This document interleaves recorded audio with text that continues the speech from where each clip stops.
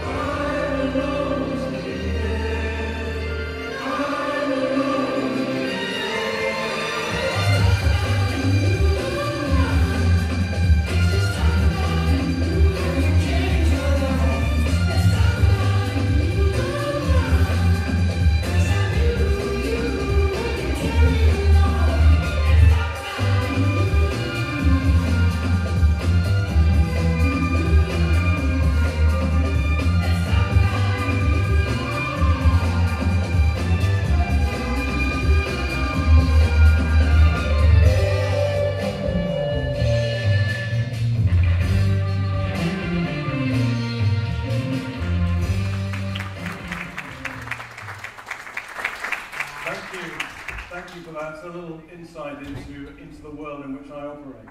So there are two key things that when we start planning an event and putting together the storytelling, and I have two particular things. And the first thing I want to ask you is, what do you remember when you attend an event or you go to a wedding? So I'm going to put that out to you. Just as anyone, what do you think about? Do you think of the venue? Just give me a thought. What is it? What do you want people to remember? Sorry? A beautiful scene, okay, that's lovely too. Exactly. That is my absolute point. It's what you feel. If people feel something, they remember it. If you engage with the senses, everyone remembers that thing. And we apply that to every part of our planning, is getting something that will actually get people to feel. Because, yes, they'll have, look, the food will be wonderful. The venue will be wonderful. But will they remember that when they walk away? And if you can get them to feel something, then they're going to start a conversation that goes on for the rest of their lives. So that's the first part of my storytelling that we always put together. The second part is, what should you ask? When you get together with your wedding clients, or be your party, someone's birthday, or a bar mitzvah, what is the question that you should ask? What is that question? Anyone? What's the question? The first question that you should ask. Anyone? What's important? Yeah. Anything more? Okay. It's very, very simple, and it's the most important thing in terms of when you start planning an event. The answer is, why? Why do you want to do this? Why do you want to get married? Why do you want to get married? Why do you want to have a party? What is it? Why? When I sit down with clients, I don't just ask that client once I say why. You keep asking the question, why? What do you want to do? I want to get married. Yeah, you want to get married, but why? Why do you want to get married? We want to be happy. Yes, you want to be happy. What else about the wedding? What are those other things? So we keep pushing and pushing, because if you get the right answer, then you're going to plan something with storytelling that's going to be amazing. That people will remember that for the rest of their life. If you get the why question right, the why, keep asking that question, because if you get that right. So I'm going to give you an example. I had a couple from New York who were coming to a venue, and they were coming to the Hotel Eden Rock in Cannes. Okay, lovely venue, but why? What's it all about? I kept asking that question. And I finally got to the answer, which was the key element to this party and to this wedding. It was that this couple fell in love seeing A Midsummer Night's Dream. That was the thing that they kept talking about. And then, once I got that thing, they fell in love to A Midsummer Night's Dream, I got it. I knew everything else after that was how we were going to put this party together. Because I knew that magically it was the thing that they all loved. And so I'm going to just give you a little bit of an insight into that. So here we are, the Eden Rock Hotel, it's beautiful. But I wanted to bring together A Midsummer Night's Dream into this storytelling, into every touch point during the event. So you've got an amazing view, you've got this incredible driveway that leads all the way around, and we're surrounded by, of course, a forest. A Midsummer Night's Dream that takes place in a forest. So what could be better than bringing all of that to life? And if we were to do that, we would take them through a magical forest that we would build and lay out a wedding rehearsal party that would be all the way down the road, all fed in by, we want to come into this world of A Midsummer Night's Dream inside. So that in terms of how the event was stylized, just starting out with the food, that it would give you the feeling that we were going into a magical forest world, that everyone could sit in, and they would be surrounded by this amazing feeling. And then we would people this world with extraordinary performers who would be hidden in the forest. And during the course of the evening, they would start to come out of the woods and interact with the guests, creating this wonderful, magical sense of extraordinary characters who just populated the situation that you can see. Beautiful costumes that were extraordinary, like A Midsummer Night's Dream. And then we took that into the magical world of things that came alive during the night. So these forests that were either side of the guests and all the way down, suddenly people started emerging out of the forest, hanging from the trees, beautifully just moving and engaging, so that this took everyone's dream into their magical world. And the last bit of A Midsummer Night's Dream was in kind of like all came together for me. There was a wonderful thing I use often called the heliosphere. Does anyone here know what the heliosphere is?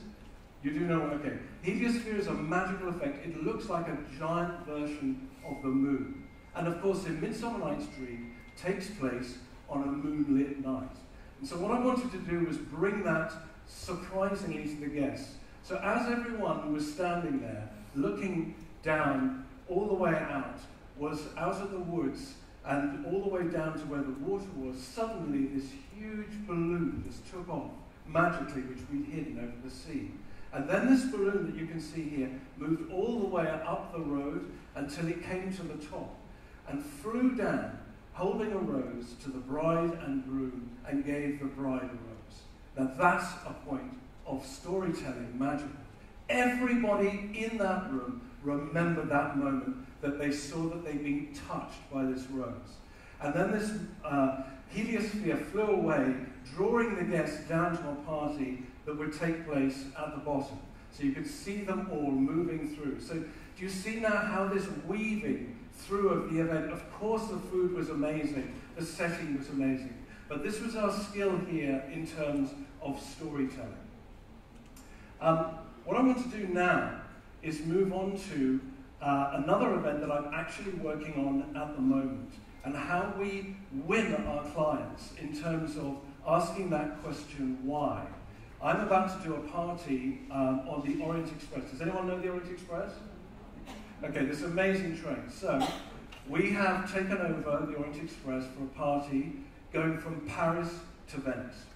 And when I first got together with them, we were trying to come up with this idea. They loved the 1920s, and it was their 40th birthday party, and they wanted to celebrate that.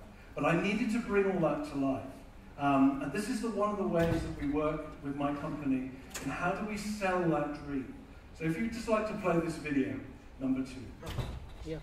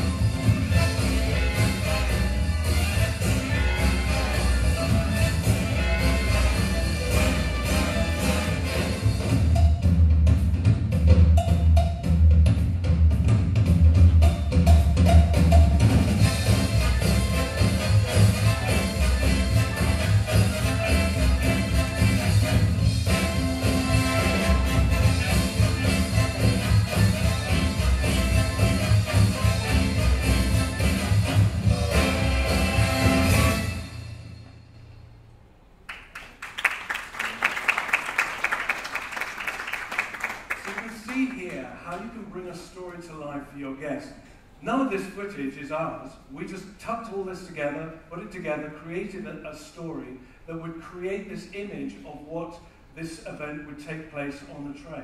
And they just got it straight away. That's what we want to do. We want exactly that party. Well, in fact, that is what I am going to be doing at the end of this month on the train, which I'm very excited about. It should be an extraordinary event to be there. So, I want to come back to this why question. I had another client who was based in America who wanted to have a party.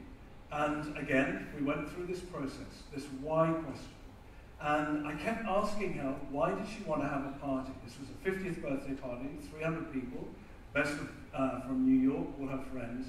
What was it about the party? We spent time just asking over and over again, what is it that you wanted to have for this special party that you wanted to remember?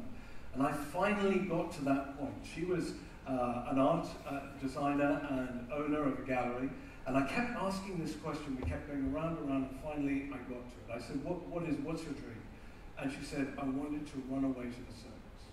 Ah, okay, a little bit of magic. A circus. Okay, now I've got my starting point. A circus. Okay, let's see what that looks like. So, we're out in the Hamptons, we're in the middle of a field, and nothing exists here before this. So we had started to map out a storyboard of what this might look for people to come to this party and experience a party that would take place where they would be immersed in a circus for one night, only magically that would pop up in the Hamptons and then magically disappear again, having just experienced this extraordinary circus at which she was at the center of that circus. It was a very magical evening, and it became called a soirée dangereuse, which was our entry. So everything that you see here was informed by that circus world that we took them into. I think probably the best way is actually showing you. So could you just run that film for me?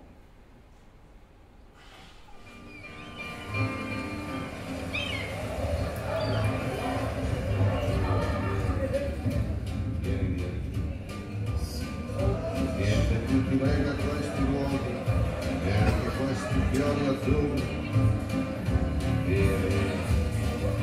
anche questo tempo grigio, pieno di musica, e di uomini che ti sono piaciuti. It's wonderful, it's wonderful, it's wonderful, look at my baby, it's wonderful, it's wonderful, it's wonderful, I have to be with you. That's wonderful, that's wonderful, that's wonderful.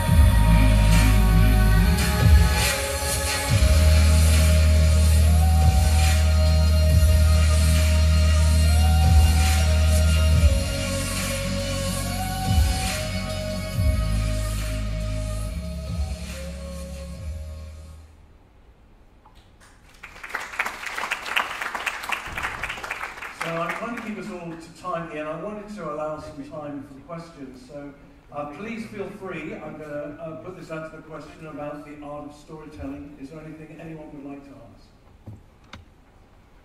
Any question? We're very friendly here. Yeah, it looks like we have one right up here. Hi there. There you go. Hi, good morning. Good morning. My name is Emma. I'm a new wedding planner. So my question is, what do you do with clients that they don't actually have a vision and that they saw an event and they really liked it and they want to copy it or have similar to that? So I'm Great sure question. you're helping a lot of these. So what I do is sitting down with clients. The thing to do is getting to know people and spending time with them, talking to them about what they want, their dreams are, getting inside their moods, the sorts of thing they like. I mean, we all know now that everyone has a visual reference that they start sharing with you. But it's really to hear what they have, and it's very important also to know if they are the right client for you as well. Don't be afraid sometimes. You can be sitting down with a client and actually they may not be right for you.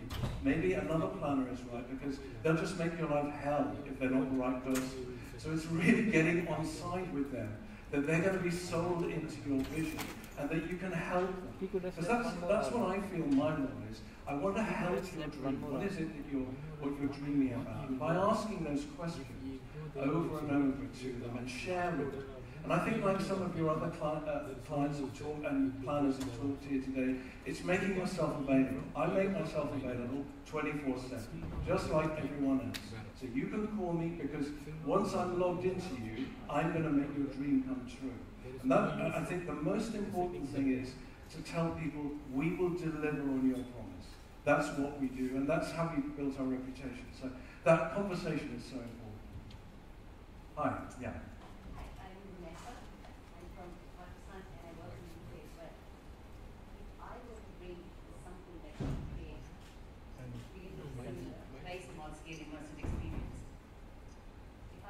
Something like that in a place like Pakistan, would it mean bringing all the talent over?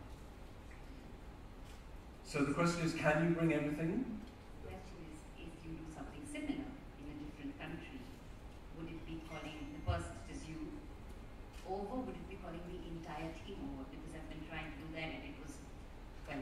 Absolutely. No, I completely understand. So a good example was the job we did in New York. Is that it's very difficult to work in New York. I've been very lucky to get a visa to work there because the kind of work I do is quite unique. And this particular client, in this case, wanted to have a vision that this was a circus that wasn't like Cirque du Soleil, it wasn't like a Vegas show. They wanted something that was almost like a European film. So we were able to bring most of our team that came in, but we used lots of local suppliers as well. Catering, production, everything else. Or for example, when I work abroad, I tend to take a core team. So my designer, who will be putting the costumes together, our choreographer that we'll be working with, we know where to find that talent from, and then work with people who are on the ground. So again, sometimes it's a balance.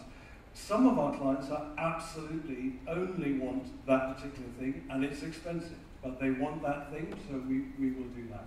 So we work in both ways. I think my time's up. Do we have one more question?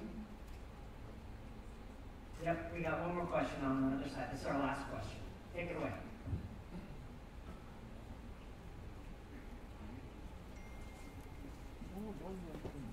Hi. First of all, this is extremely impressive. Oh, thank you. Thank you so much for the presentation. I have a question of how long does it take to put together a proposal like this, and how many are on your team working on this proposal? Okay, yeah, perfect.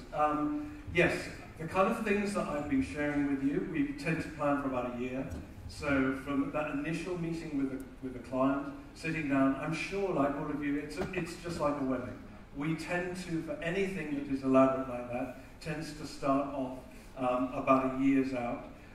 We have a team back in London. We have about 10 of us in the team who work on projects. I tend to lead creatively the whole company. And then we work with lots of different creatives that we work with on a very regular basis. So that might be, as I said, a choreographer or a dancer, a performer, marquees, caterers, and we bring the perfect team together. I think I probably am out of time now. Listen, it's been such a pleasure to be here, and I do hope I can seek you out later on today so I can connect with you. I've loved meeting with everyone else, but thank you very much for having me. Thank you. Ladies and